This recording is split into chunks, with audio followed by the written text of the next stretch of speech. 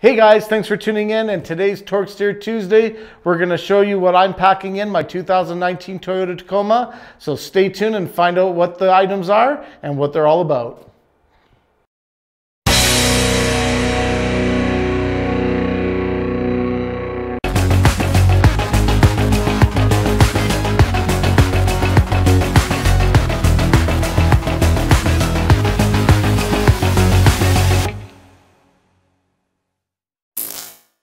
Well guys, as you can see, the table is full of all the accessories I carry in Twist.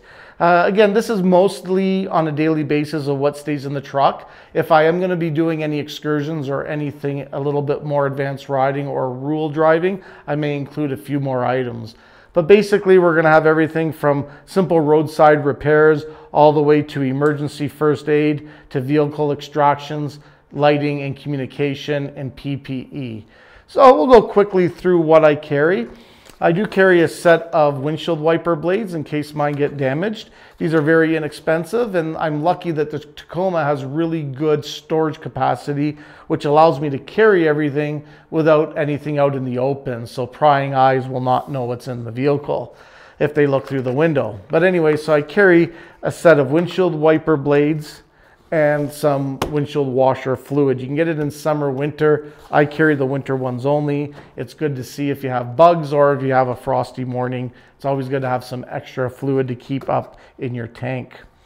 I also carry snow brush. I do carry one year round, even though that summertime you probably do not get snow too much. It can happen. And you can also use this for other things to clean up the vehicle and to have it as a tool to, use it for other specific items. But for the majority of it, the snow brush does stay in.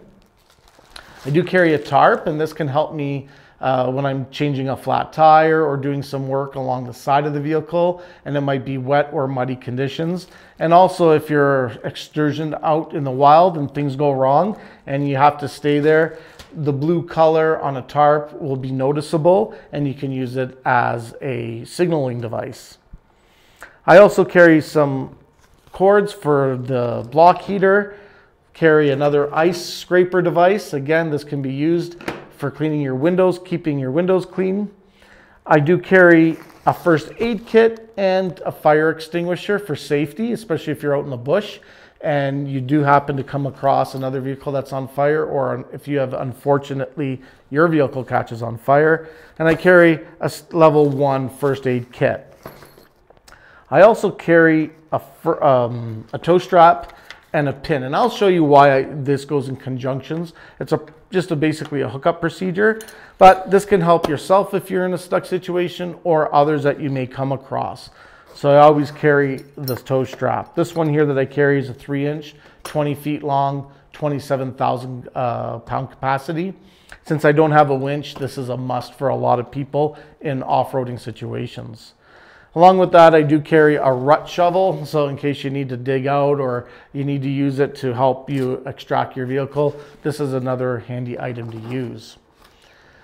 I do carry 2 basic kits for booster cables. I carry the traditional one and I carry a portable one. The portable one is if you're by yourself or you're in an area that's not easily accessible for other vehicles. This can help tremendously, plus it's a little power pack to charge your items. And then this one here is more of a traditional one. If that other one does go or loses energy, you've got another one as long as you have another vehicle or a battery to boost off of. So I do carry 2. Carry a little utility knife just in case you need to go in the bush and cut some wood down to start a fire, which brings me to my basically little torch. So those 2 I carry in conjunction with it.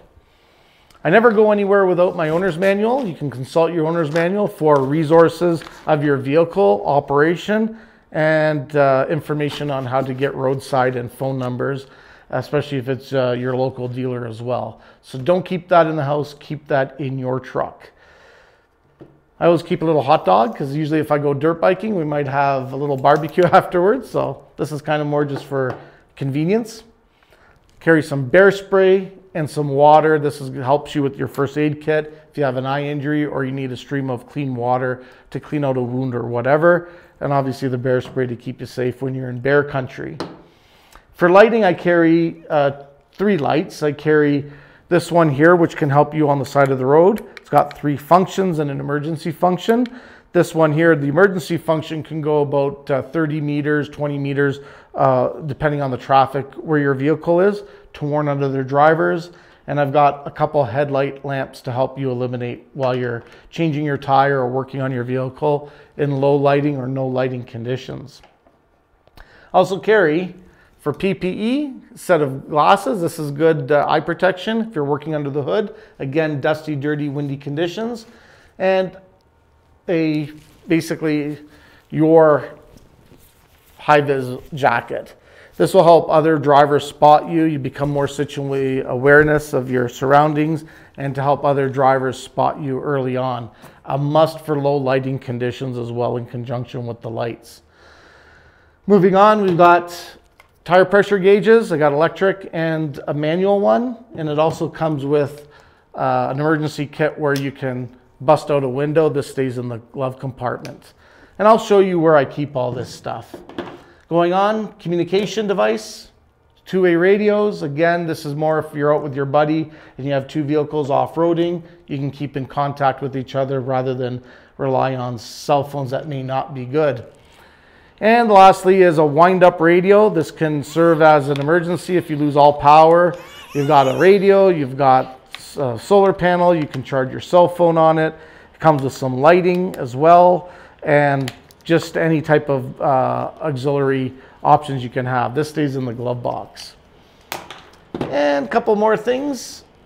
Gloves, one for keeping your hands warm if it's cold, and the other one to work on a vehicle, like changing a tire or anywhere under the hood. I give matching ones with the high-vis jacket as well. Lastly, I keep obviously my documentation and some extra cash and some other information in here if I need it. The only thing that is not on this table will be some garbage bags. I do bring some garbage bags to clean up my litter, to clean up other people's litter that they may have left behind, but also to use as a rain jacket if it's pouring rain out there. I can rip it out, put it over, and have more like a poncho. Also keep some extra clothing in there as well, just in case you have the temperature swings and you need to wear a jacket. If it's nice and hot in the morning, could change to be very cold. So guys, let's jump out to the truck. We'll put all this away. I'll show you how neat and tidy that I can put all this in and keep myself safe along the road when I'm driving in not so great conditions. Hey guys, well anyway, everything's back in the truck. Let's go take a look how clean it is and how much good storage this Tacoma has. So everything you've seen on the table is inside this truck. We'll start off with the back seat. We open it up. And the only thing I wasn't able to fit would be the snow brush. I could get a smaller one. I tend to keep everything clear in case you're in a collision, rollover, or you're in a hard braking. I don't like loose items all over the place. However, that's nice and low on the floor, so the chances of hitting you in the head is low. So we'll start off with behind the driver's seat, a back seat. So in here, just carry a fire extinguisher, the first aid kit, and in the first aid kit I did add the eye wash, and I also added the bear spray. So that's there, and also the portable booster kit for the battery. So that goes underneath there. It's all nice, tidy, neat, and it's secure.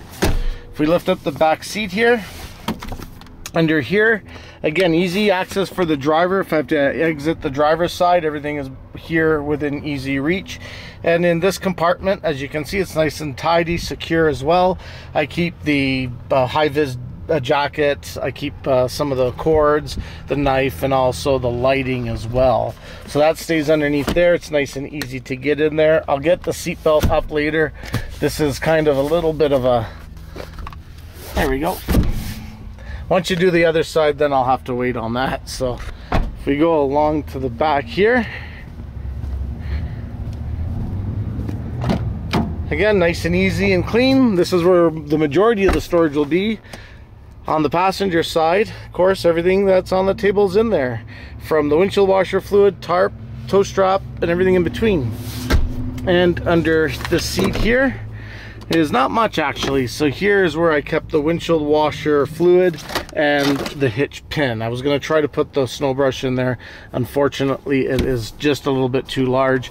Again, I'll keep it on the floor, or I can also get a smaller snow brush to get it compact. And passenger seat in the center console. I hope I win.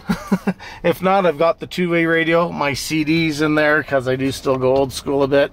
And in the glove compartment is where all the electronics and everything are there. I'll try to get a better one. So the tire gauge, radio, owner's manual. I did forget to say that I do add a pen and a pencil along with some writing paper inside the owner's manual, just in case you have to document something and you need to exchange information and your cell phone doesn't work. So basically that is it. So yeah, she's nice and clean. Again, when everything's there, it's out of everything's out of sight. Excuse the mess. I do need to detail the truck up, and it's part of my to-do list. So again, quite a bit of an accessory list in there, all hidden, nicely neat, tucked away, and safe, secure. Well guys, that brings it to the end of Torque Steer Tuesdays. Hope you enjoyed that episode. Drop a comment in to what you carry in your truck. Again, everybody's going to be different, so I'd like to hear some of your ideas. Again, that's just a start with mine. I'm pretty sure it'll grow as time goes on. So if you're new around here, hit like, hit subscribe, and all that fun stuff. And we'll catch you on the next episode of Torque Steer Tuesdays every Tuesday on Cordetti Motorsports. I'm Jeff Cordetti, your host, and we'll catch you later. Stay loose.